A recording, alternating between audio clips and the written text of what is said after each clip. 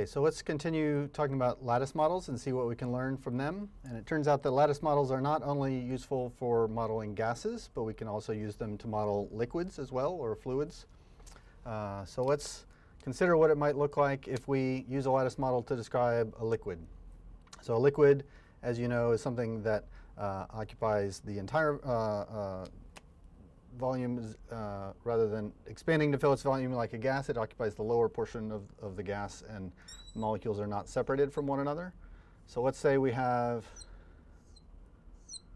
a lattice model for a fluid. If I'm going to take 8 molecules, then they're going to occupy, in this small example, they're going to occupy all the 8 lattice sites in this model, and I don't want to include vacant sites down at the bottom. So the fluid's going to fill the container from the bottom up. So if I want to talk about fluids mixing, which is what I do want to talk about, then I need to be able to describe, let's say I put that beaker of a fluid next to a different beaker with the same size, but in this beaker I'll put a different fluid. I'll put molecules of a different type in this beaker, and let's say I've got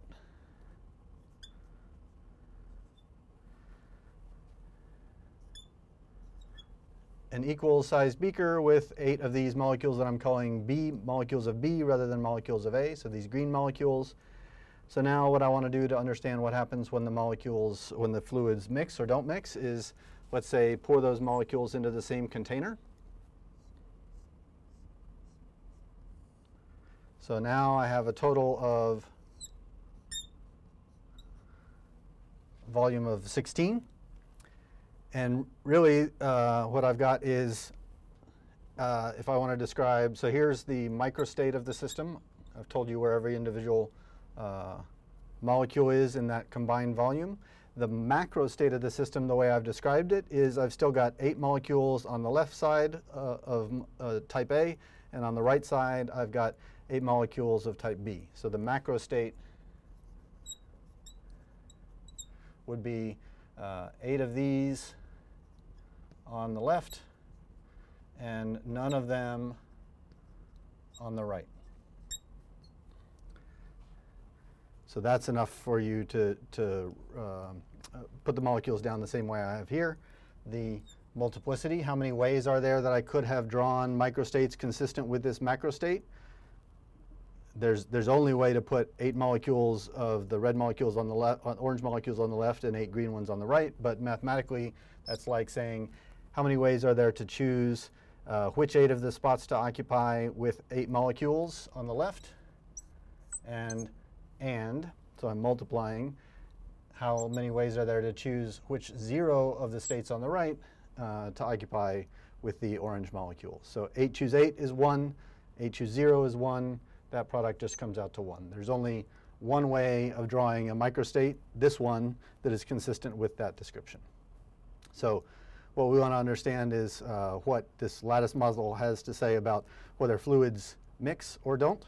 So I can draw other configurations that show the fluids mixing partially or fully, and the multiplicity, the probabilities, will tell us how likely those particular outcomes are.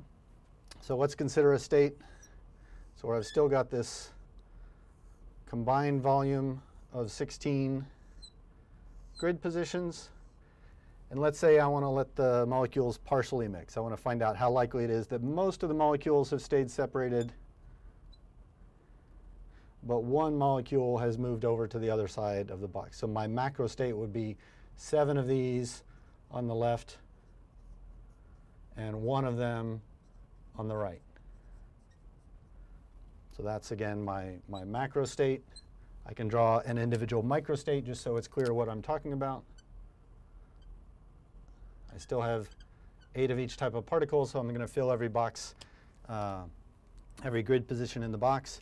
And I can ask, how likely is it that this, or what's the multiplicity, how many different microstates could I have drawn that are consistent with this macrostate? How many ways do I have of choosing which 7 spots on the left to occupy with orange molecules and which 1 spot on the right to occupy with green molecules. You might ask why I don't also include a binomial coefficient here for describing how the green molecules behave, but once I've told you which 7 spots are occupied by orange molecules on the left, there's no more choices to be made. All the green molecules are specified. Same thing on the right. If I've told you which one spot is occupied, all the other ones have to be occupied by green molecules. So 8 choose 7 is 8. 8 choose 1 is also 8, so the product there is 64. So it turns out that the multiplicity for this partially mixed system where one molecule is crossed over to the other side is 64 times more likely. There's 64 ways to draw this. There's only one way to draw this. So it's 64 times more likely that the fluids mix at least a little bit. But of course, that's not the most probable thing that will happen. I can ask questions about any degree of mixing I want, but it turns out, not surprisingly at this point perhaps, if I ask the question,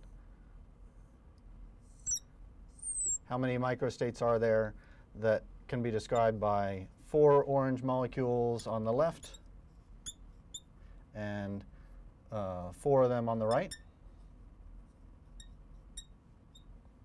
So if that's my microstate, I want to put 4 molecules down on the left somehow, and then 4 of them on the right somehow. The rest of them green molecules. 4 on the left and 4 on the right for the green molecules. Then the multiplicity will be, how do I choose which 4 of 8 spots to occupy with orange molecules on the left, and how do I choose which 4 of 8 spots to occupy with orange molecules on the right? 8 choose 4 is 70. So 70 times 70, 4,900 is the numerical answer we get here. So even for this small system of only 8 molecules in each beaker that I've mixed together, turns out that the mixed system, where they're fully mixed, half and half, that is almost 5,000 times more likely than having the system remain completely unmixed. So that tells us 2 things. Tells us an answer to the question why it is that fluids mix together. When I mix 2 fluids together, why do they not stay separated? Why do they mix together? The real answer to that question is because it's much more probable that they'll find a mixed configuration than they'll find this rare configuration where the fluids are separated. The other thing it tells us is, excuse me, that again, it's not just, it is only overwhelmingly likely that the fluids will mix together. It's not guaranteed that the fluids will mix together. That it is possible to find a configuration that represents a separated configuration. But again, the larger the system gets, the larger these values of n that I'm taking factorials of, the larger this number will get, and the more overwhelmingly likely it will be that the fluids mix. And it's also worth pointing out that, again, because we haven't built any chemistry into this model, we haven't said whether these are molecules or water molecules or methanol molecules or oil molecules or so on.